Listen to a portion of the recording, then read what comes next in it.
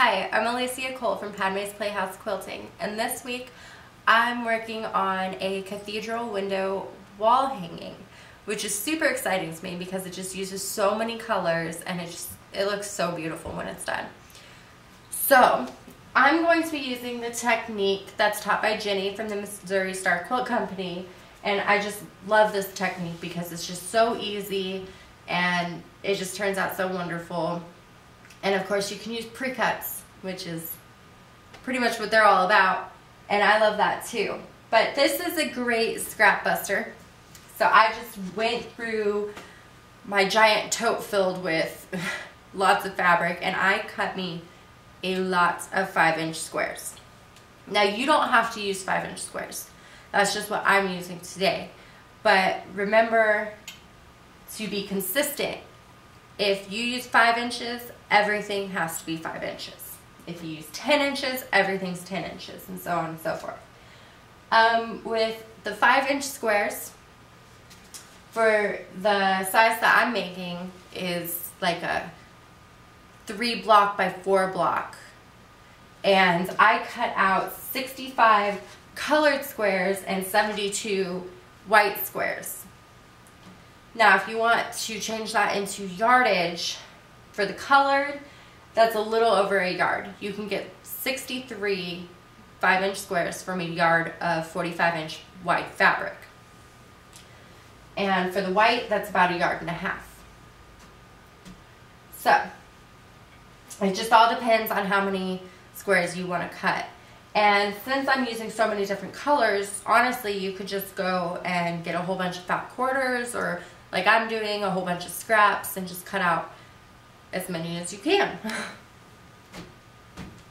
So, let me show you how to make this block because it is just gorgeous. So, the first thing that you're going to do is you're going to take your 5-inch squares and you are going to fold them in half and then iron them. Because they just stay, so that's nice. And for each block, you are going to need 4 colored pieces of fabric, or whatever colors you're using, and then 4 white. And you're going to have the raw edges against the raw edges, and your folded piece is going to come into this middle, and you're going to put those on each of your colored blocks, just like that. And then you're going to go over to the sewing machine and you are going to sew this like a 4-patch using a 1/4-inch seam. So you'll sew this one to this one, this one to this one, and then when you're done, you'll just flip it over and sew those together. So I have a couple of those done just to save time, and they will come out looking like this. So after you have this, I'll show you. You'll need another fabric square, and it'll go right in the middle like this, right in the middle of the diamond, and it'll line up with the diamond. And then to make the cathedral window, you'll be folding this down and you'll be sewing corner to corner, and you're just going to flip up each side and sew. But we're not going to do that yet, because what we are going to do is we're going to sew up all of our blocks. And I have 4 right here done. But you're going to sew up all of your 4-patch blocks, and you're not going to sew the middle in yet, because this middle piece where they come together, you're also going to be putting a white in there. And then it'll look like that. And then you're going to sew these together. And then after you have your whole thing done, everything sewn together, you're going to sandwich it. You're going to have your batting and you're going to have your backing. And then you're going to pin it all together, and you're going to put all of your colored squares in.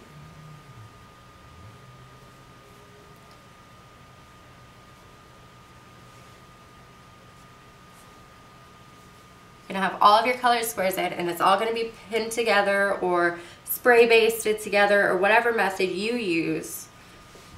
And then when you flip these and sew, and it'll be on your sandwich, that will be your quilting. So after this step, you're done. Or after you sew on your binding, you're done.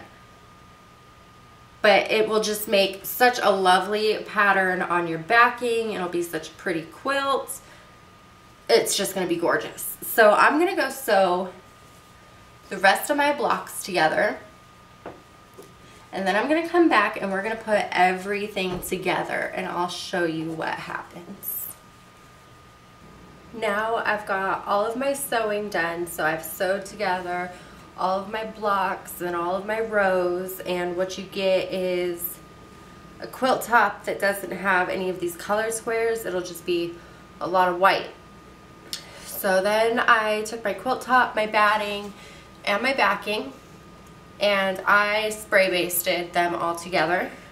But you could use the pinning method, whatever method you're comfortable with. And then after that, I just pin down my corners just in case I want to cover all my bases. And then you're going to go through and you are going to pin your colored squares onto your white squares. So you're just going to pin them or whatever you want to do just to make sure that they're held on there. And then what we're going to do is we're going to take this over to the sewing machine and we are going to pull down these and we're going to sew right along this edge. And we're just going to go corner to corner. And we're just going to sew all of these up. And what that's going to do is that's going to create the cathedral window effect that we want, but it's also going to be creating the quilting effect on the back. So I'm going to take this over to the sewing machine and I will show you how to sew these white pieces down. Now we are just going to be sewing these down. And one thing that I do want to mention is make sure that your sewing machine can sew through all these layers. I'm sure that you've noticed, if you've gotten to this point, that this is a lot of layers for your sewing machine to be going through. So just make sure that you're not going to be like breaking your sewing machine trying to go through all these. So we're just going to start at the top of this one. We're just going to pull this down and we're going to hold it. And then we're just going to sew right along this edge all the way down.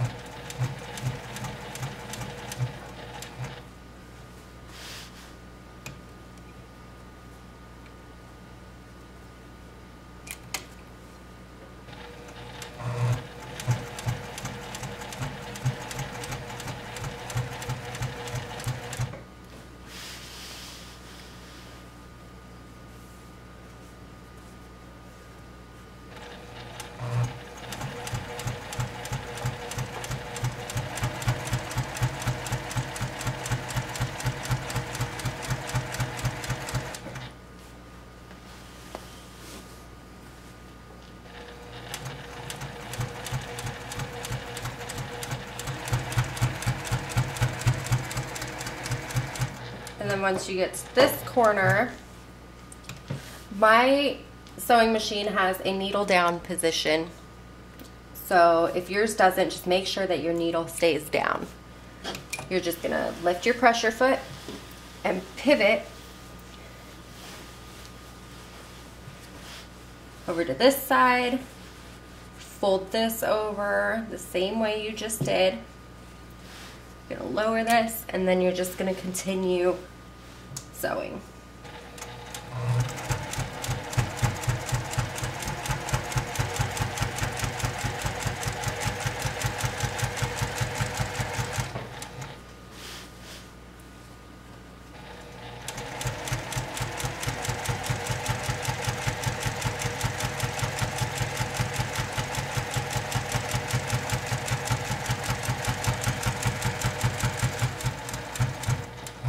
And once you reach another corner,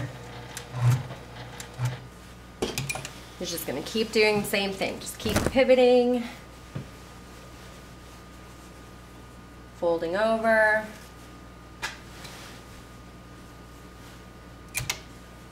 and sewing.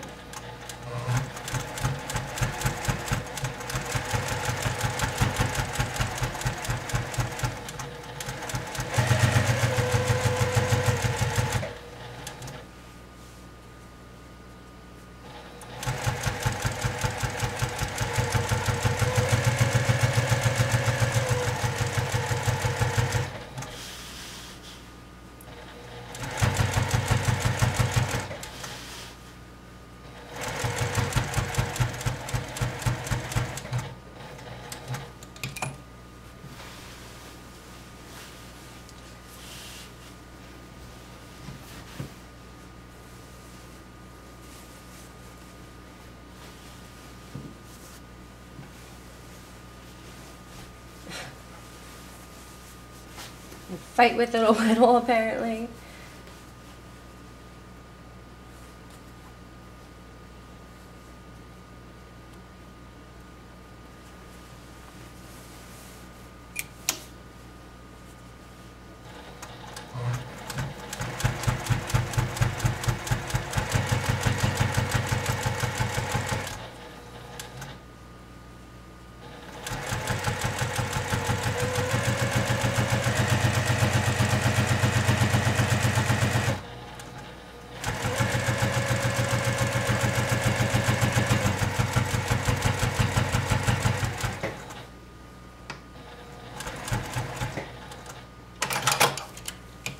And what you end up with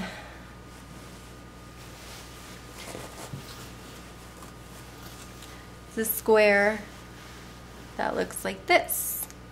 So now we can take that out, and that is your finished square. So you're just going to continue that all the way around your quilt, and you'll end up with a very lovely quilt. So I'm going to go finish up all of my squares, and I will come back and show you what it looks like when it's all done.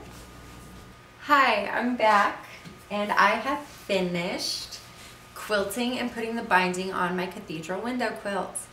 Isn't that gorgeous? I love how it turned out. Here's the back after you're all done quilting it, and I think the back is my favorite because I love how this looks. And it really puts a lot of texture into it. I just love it. So even though this is relatively small, since mine is a wall hanging, I put a hanging sleeve on it. And like I said, even though it's relatively small, it's like 35 by 27. I wanted to do that full hanging sleeve instead of just the corners, because I'm sure as you notice as you're making this, it's a lot of fabric and it gets a little heavy.